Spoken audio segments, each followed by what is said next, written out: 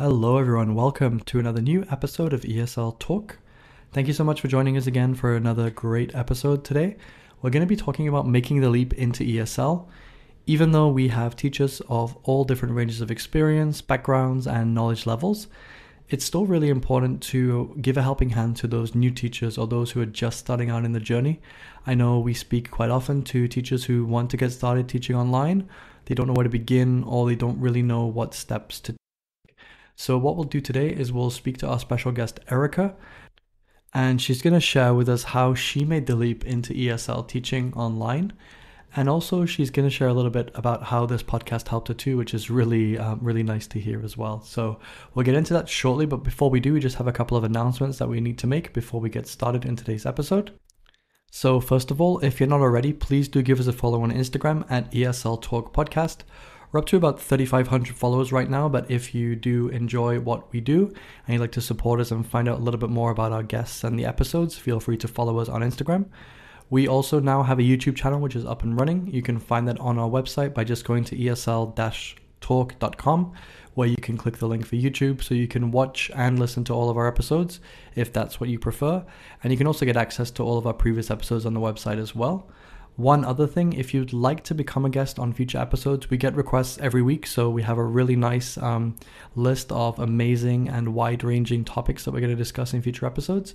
You can also do that on the website. Just go to the website esl-talk.com, click the button Be a Guest, and then you can just fill in a few short details and apply to be on a future episode, which is great because, again, we've got lots of fantastic episodes upcoming over the next few weeks.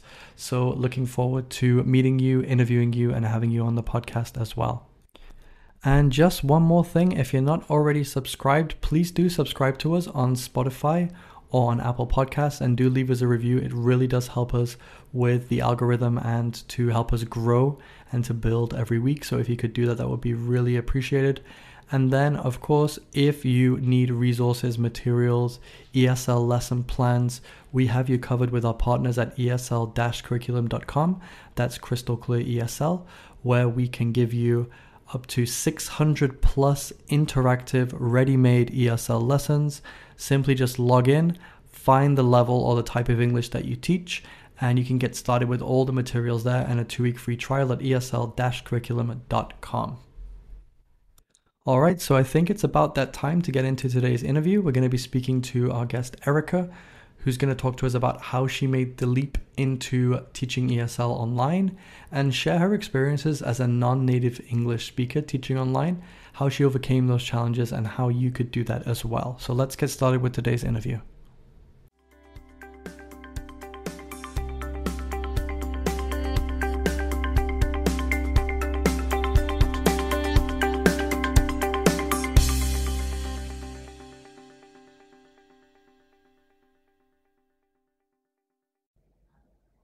All right, thank you. I'm here with Erica for this week's interview. Hello, Erica. Thank you so much for joining us. Hi, Daniel. Thank you very much for inviting me. Such a pleasure. Thank you. Likewise. So we're talking today about making the leap into ESL teaching. And as we do with all our guests, we just like to start by asking you, Erica, if you could talk a little bit about your journey into ESL teaching and what inspired you to pursue this as a career. Yeah, sure. So it's been a roller coaster. So starting from the really beginning. I'm originally from Italy. And after my degree, I entered the luxury hospitality field. So I started working in Italy for the Dorchester collection and then in the UK. Always for them. And in the UK is where I became a sommelier. I obtained my level 2 certificate in viticulture and enology. Eventually, me and the family moved to Singapore. And over here, I joined Four Seasons Hotel and Resorts, their corporate office as a sales system specialist. And it was in Singapore during my years there when I stumbled into teaching. Was really by chance, and I loved it, to be honest. So Great. yeah, basically I was in a Facebook group for foreigners in Singapore, and there was this woman that approached me in my DM asking me if I could, chat with her because her English was not great, and she had just arrived, so she was by herself, did not have anyone to talk to. So I was like, yeah, why not? At that time I was still home. We were not there for long. And so I remember that we would meet weekly for a couple of hours during my daughter's nap time. And we would literally talk through, have a conversation. And then at the end of our chat, I would give her my feedback and, Wow. maybe, yeah, maybe, just a couple of tips on grammar, and I would give her little videos as a homework, for the following week. And yeah, that's how I started. And from that time onwards, really, I randomly started receiving requests from different people like, can you please help me out? And I was very joyful, because it was something Mm, that I really liked. And then last autumn, I came across your podcast, and that was when I started realizing, okay, I might can make a serious career out of this amazing. passion of mine. Yes, that's great. That's wonderful, and Yeah, it's so nice. I did receive your emails, and it was really encouraging to hear that you found them inspiring and useful and helpful, and that it helped you indeed. pursue this career path. Because I know now you're creating your own content, you have your own Instagram page, you're getting lots of interaction there, so it's a really positive Yeah, start. So I'm glad that we could help you on that journey, Erica. So yeah. tell us a little bit about how have you prepared yourself for the demands of teaching English as a second language, and what specific training or qualifications have you obtained to help you with All this? right. Yeah. So to be honest with you, I went through a series of different courses, and I have to be honest. Out there on the internet, there is tons of stuff, and it can be quite tricky and daunting at the beginning. Understand what is worth and what having a look and what is not. So I did at first a TESOL foundation course online, also to have an idea, like, okay, I want to pursue this as a career. Am I serious enough? Is it really what I want to do? Like, am I just enjoying it because I do it sometimes, but it's not my full-time job? So I also, because this is anyways a cost. I mean, let's face it, all these courses have a cost as well. And so I wanted to be sure, of course. And yeah, after this initial course that I did, I decided to enroll myself in a level 5 TESOL that I'm currently about to finish. And I'm very, very happy Congratulations. about it. Thank you.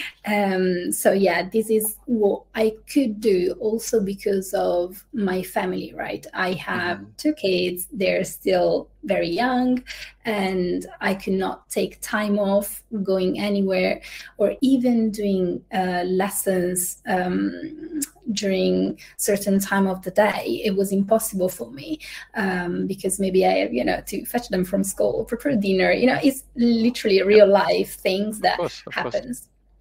Yeah, I understand. And I think it's really encouraging you decided that you want to take this seriously and you've gone out there to try and get qualifications because, we always try to say to our listeners and to our teachers that, qualifications are very useful. They give you the tools in your toolbox to be a better teacher, to be a more effective and 100%. efficient teacher. Now, you can go all the way up to master's degrees and PhDs if you want to get really technical, but again, a lot of us practically cannot do that. But it's definitely something to do is to look at training, even if it's for certain exams you want to prepare, like IELTS or TOEFL, for example. There's certifications and there's things you can do to help you prepare for those, for sure. And TOEFL is the great starting point, and then we have things like CELTA and Delta beyond that, and TESOL diplomas. So there's lots of things out there, and it's really important because when you meet your students, you can make sure you have the best lessons and you can give them, not just classes that are going to help them, but classes that are actually going to meet their needs, their level, and help them progress. That's what it's all about.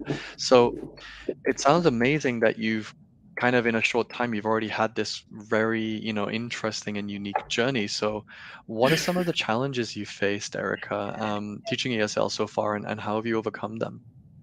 Yeah, so I still am at the starting point of Hmm. my ESL journey, right?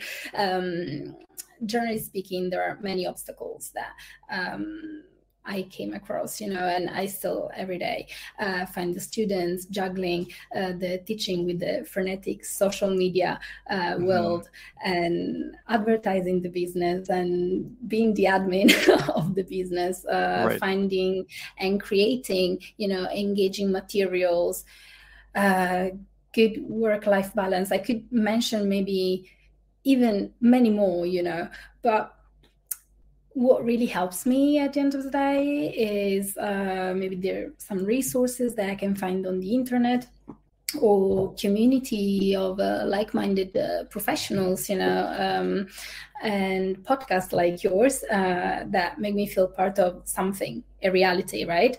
This is the power of storytelling, sharing experiences, and somehow in every single episode of your podcast, I can see a little bit of me, to be honest. Right, And I right. suppose that this will happen to many other listeners.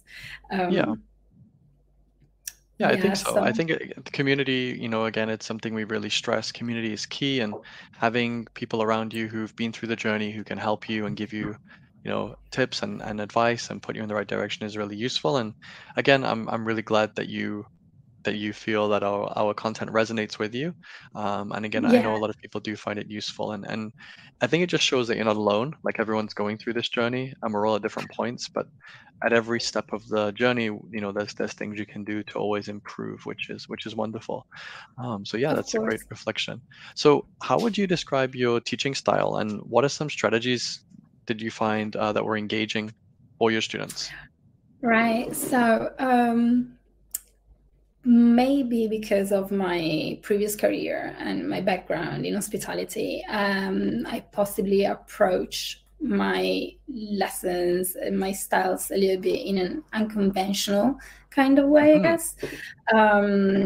So I usually let my students talk freely at the Okay. beginning of our classes so I can understand their mood.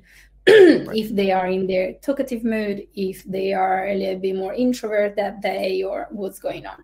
Right. Generally speaking, I tend to plan my class, let's say my classes in a kind of dynamic way.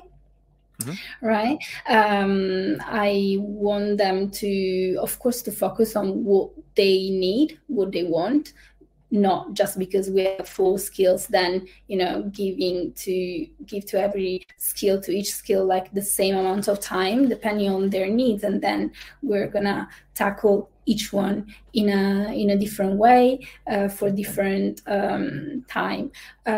Usually the speaking is the time that we focus a little bit more because like right now everyone that I met happened to be very interested in conversation, which I understand because back in the days when I was, studying myself in high school and stuff like that, that was possibly the skill that was lacking in classes. And these are people that had my same possibly background in terms of being silent during the classes, listening to somebody else, and so they did not have that practice, that time.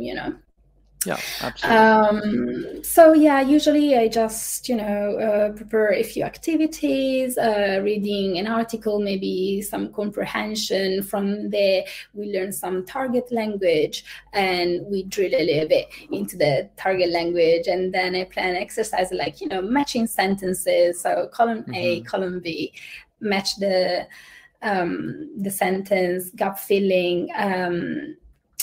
But what I like and what they usually like is role plays, Of course. where Yeah. we imagine real life situation, or maybe they tell me something that really happened to them, and maybe they could not answer or they could not say what they wanted to say, and then after days they were like, oh, I should have said that, or now that I know that I should have approached the situation in a different kind of way. So we try to focus on these kind of moments, events, and build confidence on these. Yeah. I see. That makes a lot of sense. And I think it's nice that you can relate from, from yourself growing up in another country and learning other languages, you can kind of identify with that.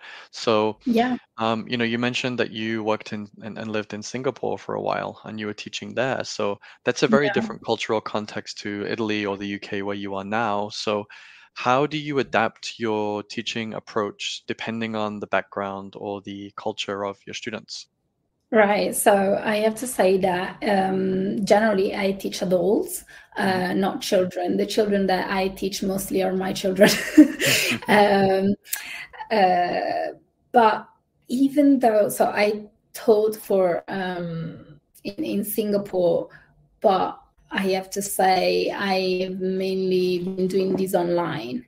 So despite being in Singapore or wherever in the world, you need to adapt, to different cultures, because maybe you're in Singapore, but then the student is, I don't know, in South Africa. So I believe anyway there is also always a point where you need to challenge yourself, and I think in general, coming from a respectful and understanding point of view, and promoting differences, and as something fascinating to learn about, is a good way to approach a culture that we might be not familiar with. A lot of my students are business English students, but some others are general English. And for instance, if I have somebody that wants to study general English, I might approach in my first lessons, or maybe really the first one, food, because I find that food has really the power of bringing everyone together in a very convivial and likable conversation. And food, if we talk about food like that, it can seem a little bit, can seem a little bit mundane as a topic, but I believe that always depends on the context, how we approach the topic. Right. We can be very specific. We can work on vocabulary that, only the professionists know, and so, yeah.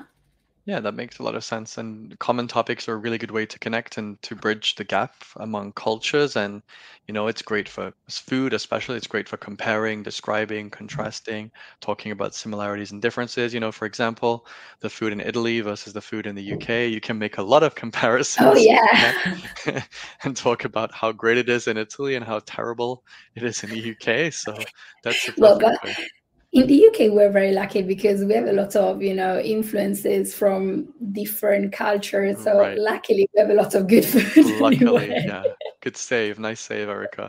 Okay, so one challenge then, that as a new teacher or just starting out and, making the leap into ESL teaching, is assessing students' level. And, they'll ask you, what's my level? How good am I at this? What would you say is my proficiency? So how would you do this? And what are some tools or techniques that, newer teachers could use to help them? All right. So it's not easy, to be honest. And thanks goodness, I decided to do these courses and, to dig a bit deeper on these kind of subjects, because I usually assess my students for the very first time. We have a very informal chat, right, in English. This is a smart way to get to know each other, know their hobbies, so I can even personalize the classes, on what they want to do, what they like, and everything makes more sense for them. Also, I need to understand their personalities, and what they want to gain from me, my course, ultimately. I know that we have a few tools, like, you know, Cambridge website has like a test your English page, Yes. right? Yes. Which is pretty nice, to be honest. But what I noticed is that a few students, they lacking confidence. And when they do these kind of tests, it's not good for them. They just come back to me, oh, I've been doing horribly because, you know, like I'm very down. I just scored this much, and I hope that I would have scored like this much. And so I usually and this I do even during the courses, like I assess them against the general guidelines that we have. For example, I know that an upper intermediate student should know how to use the second conditional, use the perfect and perfect continuous tenses. And if I talk to this learner and I see that they can consistently use those forms, I can say, okay, we are starting from an upper intermediate, and now we can build on. We can do, I don't know, phrasal verbs, third conditionals, idioms, all these things that you may be lacking, you know, on right now. So yep. I hope that made sense. But yeah. Yeah, absolutely. There are a lot of tools, and like you mentioned, I know Oxford or Cambridge. I know they both actually have different tests, grammar tests, simple proficiency tests, ways to test your English. There's a lot of tools out there. I mean, if you just do a simple Google search, test my English score, you'll find a lot of tools there as a beginner teacher, so you can start working with your student. And like you said, I think it's really important what you mentioned, Erica. Just because a student feels their level isn't good, you know, they're not a number, and you're working on their confidence, their skills, their motivation. You know, these are really important. So let's continue this idea of motivation. What strategies do you use to motivate and inspire your students, you know, especially those who might be struggling or might lack confidence? What are some ways to help bridge that gap? Yeah, so I have mainly I had intermediate level student, right? Or within that range, from the pre-intermediate, intermediate, upper intermediate. That is what I came across as of right now, to be honest. It can be challenging as for a student when they have a wide level gap, for instance, in one skill or another, and for instance, their speaking skill is not that good, but the reading is perfect, you know. Depending on their personality and what is their goals, basically, I use maybe different techniques. One of those could be, well, first of all, I always explain to them why we do those exercises, right? Sometimes they look at me like, oh my goodness, you're crazy. Why do you make me talk so much? No, but why is so important. You need to explain how it relates to them. Exactly. Yeah. So I always tell them why we do some things, and they are not always very happy at the beginning because they, you know, I find that these students in the intermediate level, they really lack in confidence. Okay, I don't know what happens. I think that around the intermediate level, there is a kind of stagnant situation where they feel that they're not progressing. Yeah, we have the plateau because it's easy to make progress at lower levels, but once you hit those higher levels, it's not as noticeable, the progress that you make. Exactly. So depending on what they want to do, I may tell them to repeat things out loud, right? When they read, repeat out loud. And then I send them recording. Like today, this morning, I spent the morning recording myself. And I sent all this recording to my students so they can listen to the recording and then they can repeat out loud. Because I explained to them basically that we need to create a connection between our brain and our tongue that could be deeper with, you know, lips and tongue, whatever, but it's just easier for them to get to understand. And so I explain to them this connection. And if we don't connect these two, even though you can read it perfectly inside your mind, the first time that you're going to pronounce this word, you're going to blurb it out in a kind of way that it will be impossible for other people to understand you.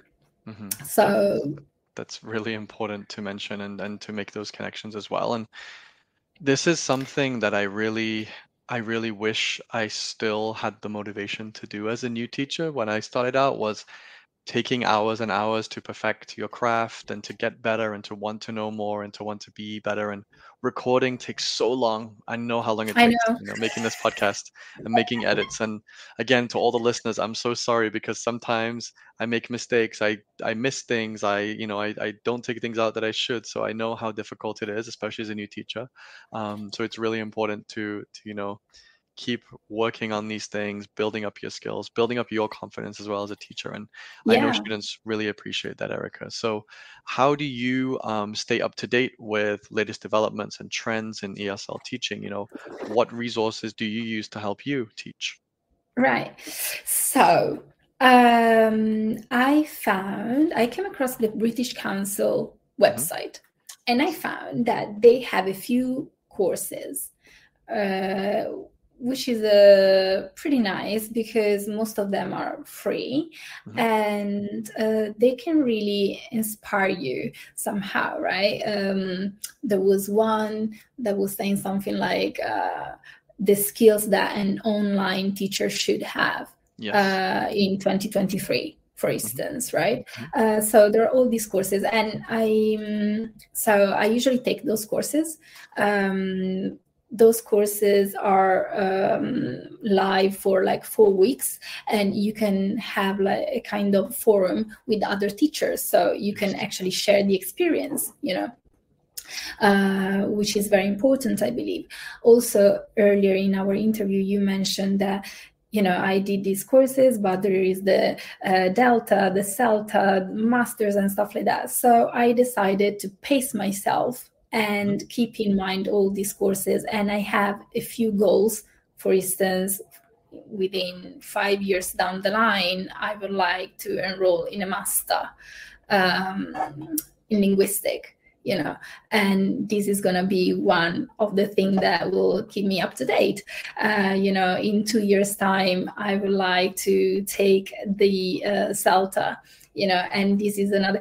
So in this way, I believe somebody like me, especially that is not fresh from a degree and has a few things to look at Hmm. before being able to enroll in a course and stuff like that, can be very helpful. It can be doable at that point. Yes. What I want to remember, and what I have to stress myself as well to remember, is that I cannot do everything in once. I No. am such a perfectionist. I want to know everything. I want to give the best to my students because I think that teacher has that imposter syndrome. That we We feel all that do. if we don't have the Yeah. best degree, if we don't have the best knowledge of everything, then we should not teach, and stuff like that. Yeah. But It's not the most important thing. Like, it is helpful, but it's not the most important thing. It's just like, if I want to climb a mountain and I've never climbed a mountain before and I don't have the right equipment and I don't have people to guide me and I don't know what the weather's going to be like and I don't know how much food I'm going to need, then I can do it, but it's very exhausting and difficult and stressful and I have to, think about so many things. But if I do training programs, if I take time to reflect, if I get feedback from my students, if I develop my own materials, if I reflect on those materials, if I take a CELTA, take a Delta, it takes time, it's a process. So that exactly. after 5, 10, 15, 20 years, you are able to adapt and be flexible and work with most students and be easily, you know, able to in your mind know, okay, I'm going to do ABC, or I can do this today, or this might work, or this isn't going to work, or I can do this. So it's a lot of trial and error, and I think you've actually stumbled on something very very important for new teachers. And I know a lot of newer teachers listen to us, is like you said, Erica, don't try to do everything at once.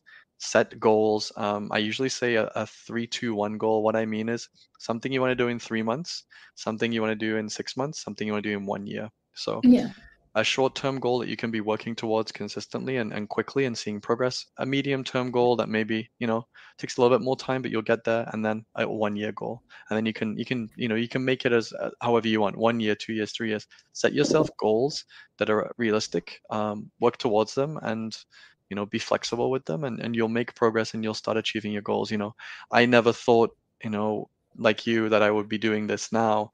I never thought that I would be doing a podcast now that's actually, doing well. So it's a lot of work and a lot of effort and a lot of stress. And when you have a family as well, I can only imagine how difficult it is to balance those demands as well. So Yeah. how do you do this, Erica? How do you balance the demands of teaching, recording all your content, managing your children, your family, the rest of your life? Like, what strategies or tools do you use to help you manage your workload? I think that I should pass this question to somebody that actually get it all together because Okay. no, I mean, no, honestly, I think that is always a work in progress. Mm-hmm. But as a person, I'm quite organized. I've always Yes. been quite organized, and I love it. And I believe that that is a skill that everyone, especially if you're self-employed or freelancing, needs to develop at some point in order to manage the load. That is one thing. And then just try to find some little time for yourself. That can be even 5 minutes at the end of the day, meditating, to inspire new ideas, or just gain a bit of stillness after a hectic day. Yeah, those are little things, because as you said, I have a family, so it's not easy, and just what I said earlier, the 5 years goals that I have is because by that time I know that my daughter will be 10 and my son will be 7, and then we can work better on everything. And at that point they will still need me, but not as much as they do now, and so I can approach different things in life, right?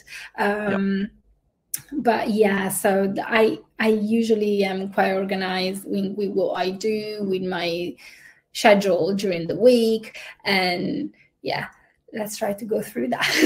Yeah, I think that's the best advice. Be organized, try to schedule your time really well. I have lots and lots of blocks in my calendar every day for everything, and sometimes I'm a little bit late, and sometimes I'm a little bit behind schedule, or I miss things, or I move things around. So I would say be very organized, have a good schedule, have some flexibility, have some slots, some gaps for yourself to help you each day, and just try to do the best you can with your time. I think that's really important as well. Yes.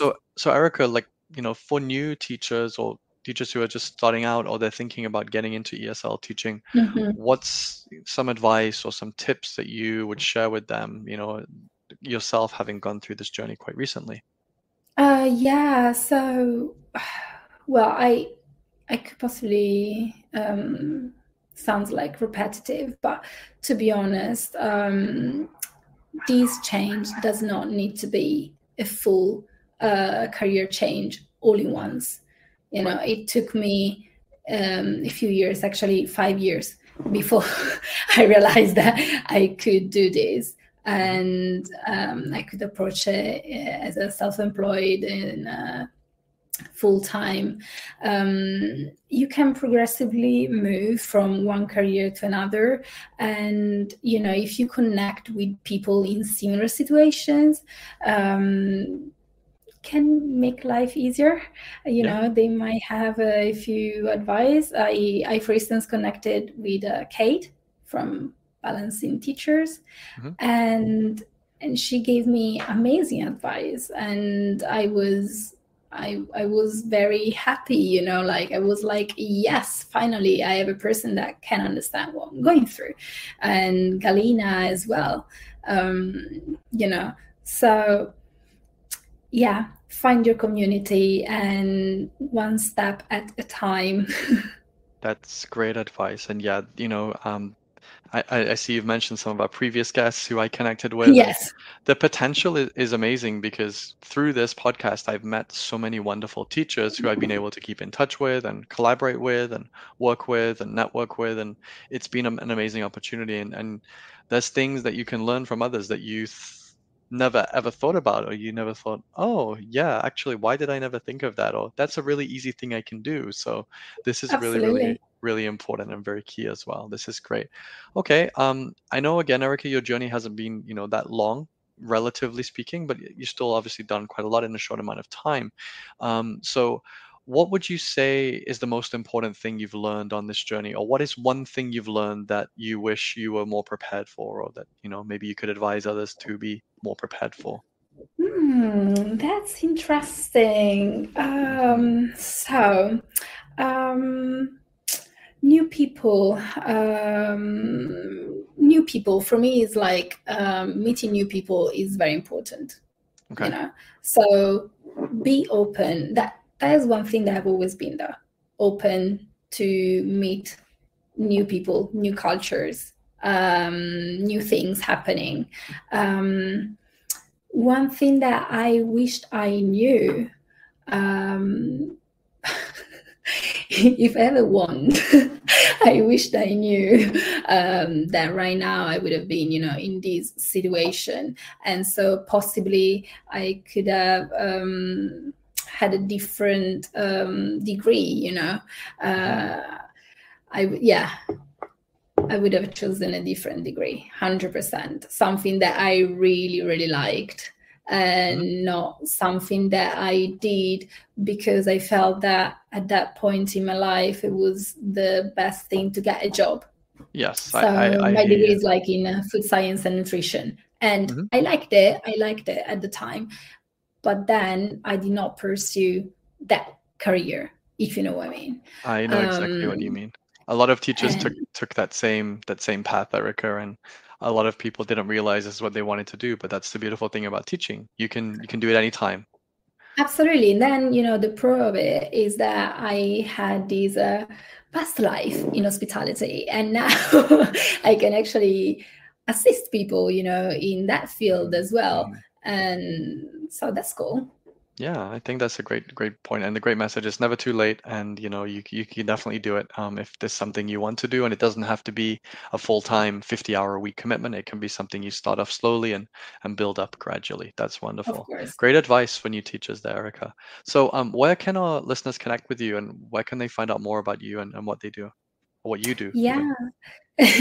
So I am still building my website, but I have an Instagram account at _learning with Erica. And I have an email address, which is start@learningwitherica.co.uk. And yeah, so if you want to connect with me, it's going to be a Absolutely. pleasure. I will add those in the description of the show, so you'll find those just underneath your icons on your Thank you. podcast player. All right. Well, that was a very insightful and very interesting and useful chat, Erica. Thank you so much with your for giving your advice for new teachers. And yeah, please do connect with Erica if you would like to learn more. Thank you so much. Thank you very much. So once again, another big thank you to Erica for joining us on this week's episode, sharing her journey of how she made the leap into ESL and the challenges she faced, but she actually overcame them and she's now starting her new career as an online ESL teacher. So I hope you found that quite useful and inspirational as well. All right, before we wrap up for another episode this week, don't forget to follow us on Instagram at ESL Talk Podcast. You can send us an email if you have any questions to esltalkpodcast@gmail.com. You can also find us online at esl-talk.com, our website, where you can apply to be a guest, find all of our previous episodes for free, and you can also follow us on YouTube as well. Just search ESL Talk Podcast and subscribe, where you can watch and listen to all of our previous episodes too. So that is it for this week. We'll be back again next week for another brand new episode.